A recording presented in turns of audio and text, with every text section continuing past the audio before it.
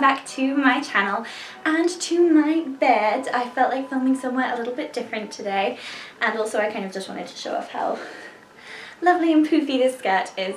And today's video is going to be about books, because I really love to read, and I thought that it would be really fun to show you some of my favourite books that have a vintage setting or story or something like that. So hopefully this is interesting to watch, and I will describe kind of the theme of the books and what I think about the way that they're written and if they have any sort of spin-offs or anything like that. So I'm really excited and I hope you really enjoy it, and let's get started with the first book. And these are not in order of like preference, they're just scattered around me and they will be in order of when I pick them up. Okay, this one. So the first book that I wanted to talk to you about is Tangier by Christine Mangan. I got this a couple of weeks ago and I bought it on like the Saturday when I was in Birmingham visiting my boyfriend, and I read it on the train home. So I read it in about 2 hours-ish, which is fairly standard. And I just got so unbelievably hooked on this book. Like, I was just sat on the train just like I could not put it down. And it's such an exciting, like thrilling, really gripping book. Like, it's just a page turner. You really just want to, you're trying to understand more about the characters, and the story is I'll just read the blurb for you. The last person Alice Shipley expected to see when she arrived in Tangier with her new husband was Lucy Mason. After the horrific accident at Bennington, the two friends, once inseparable roommates, haven't spoken in over a year. But Lucy is standing there, trying to make things right. Perhaps Alice should be happy. She is not adjusted to life in Morocco, too afraid to venture out into the bustling Medinas and oppressive heat. Lucy, always fearless and independent, helps Alice emerge from her flat and explore the country. But soon a familiar feeling starts to overtake Alice. She feels controlled and stifled by Lucy at every turn. Then Alice's husband, John, goes missing, and Alice starts to question everything around her. Her relationship with her enigmatic friend, her decision to come to Tangier, and her very own state of mind. It's so good. This is set in the mid-1950s. It's set in Morocco and also in Vermont, which I believe is in Canada. And it is from the perspective of both the protagonists, Alice and Lucy, so it switches back and forth between their perspectives.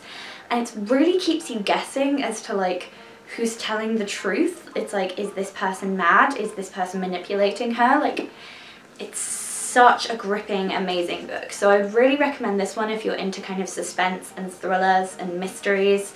I think this is a really great one to give a read of. So this is one of my favourites from last summer. This is the Guernsey Literary and Potato Peel Pie Society, and yes, they turned it into a film.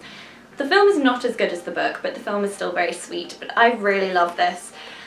It's an epistolary novel, so it's written entirely in the form of letters, which can be difficult for some people to get into. I know a couple of people that I've recommended the book to that said they couldn't get through it because they didn't like the letter form, so that's something to keep in mind. But it's about Juliet Ashton, who is grappling with writer's block when she receives a letter from Dorsey Adams, who is a resident of Guernsey, which was occupied by the Germans during the Second World War. So this is set in about 1946, and she starts writing to him and finds out about this society that formed on Guernsey called the Guernsey Literary and Potato Peel Pie Society, and starts to learn about all of its members and the hardships that they went through during the war and all of their different perspectives.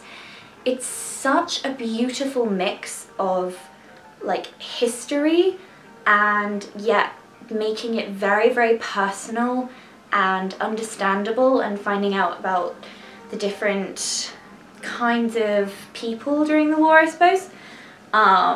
it's just really, really thrilling, and it's really sweet. And I just have really happy memories of just sitting outside a pub reading this for like a couple hours with a Coke by my side. So it just does, it kind of brings up happy memories for me. But it's just such a beautiful, lovely book. And it has sad moments, but it's generally really uplifting, really funny. And I really love this. So this is a great one to kind of relax to, I think. Now, this is a book that I actually mentioned in my August favourites, if you saw that video. And this is No Silver Spoon by Kate Flynn. And it is set in Connemara in the 1920s, so it's a bit earlier than my usual period. And it follows the lives of two people, so Dimpna Burns in Connemara and Jimmy Ruddock, who lives in Liverpool, and how their paths kind of intersect over the years. It's a very big book, as you can see. I just really enjoy the writing style of this one. It's very personal again, and you really get a feel for the characters, and you get a feel for exactly what life was like in that time. It's really fascinating, and you know, there's a lot of family dynamics at play. It's just really, really interesting. So I really, really did enjoy this book. I think this is another summary one, and I maybe only think that because I got it when I was on holiday in Devon in the summer.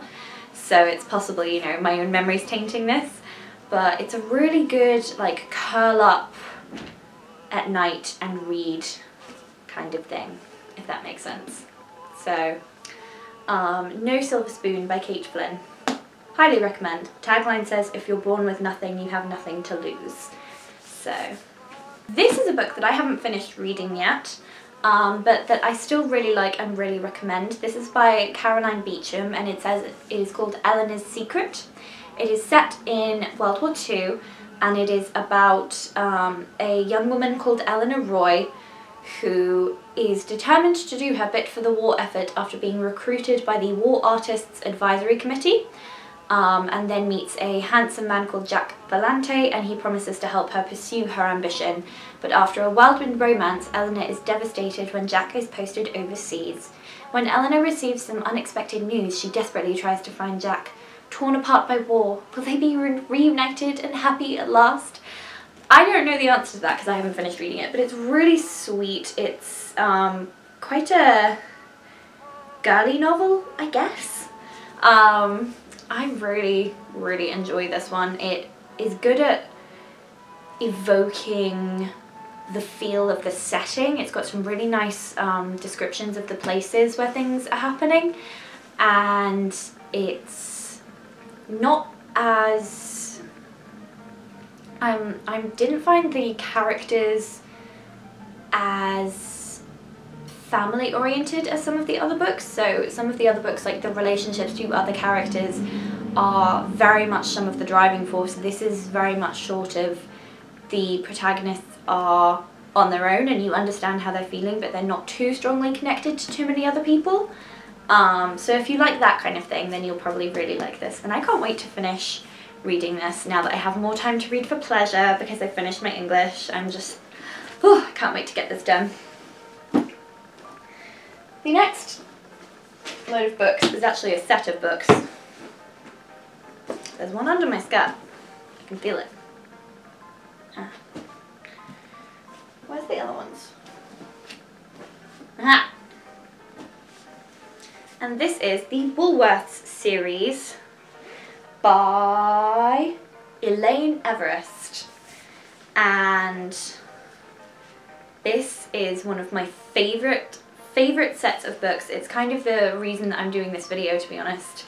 This is, well, this is the Butlins Girls, which is kind of a spin-off of the Woolworths Girls series, but it's still really fun, and this is a standalone book. But the rest is a series about three girls, Sarah, Freya and Maisie, who the first book starts just before the war in 1939, and the last book finishes in 1946, I believe, just after the war is done. And it's so amazing. It's chronicles, you know, their lives, their experiences of the war, how it impacts them in different ways, their relationships with marriage and family and children and that kind of thing, how they have different attitudes about how the war is run and how it's reported on. It's amazing, and I genuinely have nearly cried at these books. They're like really sad in places, but they're generally so uplifting and so happy, and the characters feel really personal to you and they feel like real people that you could realistically still meet today. My favourite character is Maisie. If you read the books, then she's amazing. She's my favourite. She's really spunky and described as always being put together, so that's kind of why I like her. But I would recommend this series of books to literally anyone. They're so enjoyable. The writing style is competent, but it's not overly complicated, if that makes sense, and it splits back and forth between different people's perspectives, but still writing in third person. So I just really like it. I really love the story. I really love the twists and turns of all of the characters and how everyone gets a little bit of happiness, everyone gets some suffering. It's just amazing. So I would 100% recommend reading any of these books.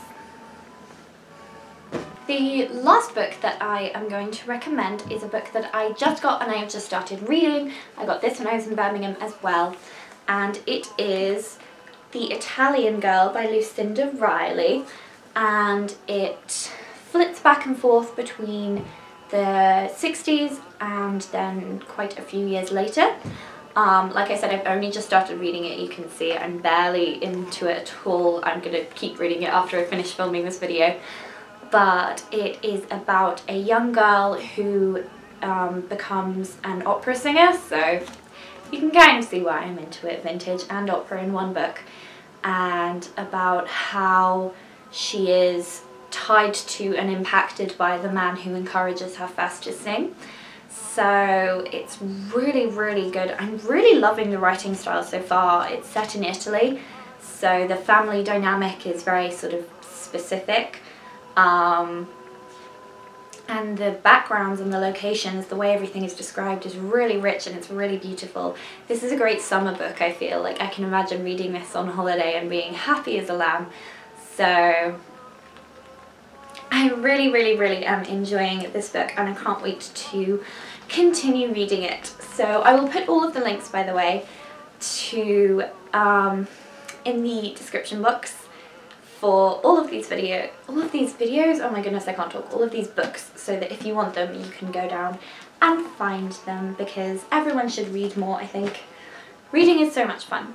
So that's all of the vintage inspired or vintage set books that I have for you today. I really, really hope that you enjoyed seeing some of my personal favourites, and if you have a favourite book that is set in kind of a vintage era, then let me know in the comments. I would love to see it and love to read it, because I do really, really, really enjoy reading, and I haven't really been able to read for pleasure very much at all in the last few years because I've constantly been reading for my English.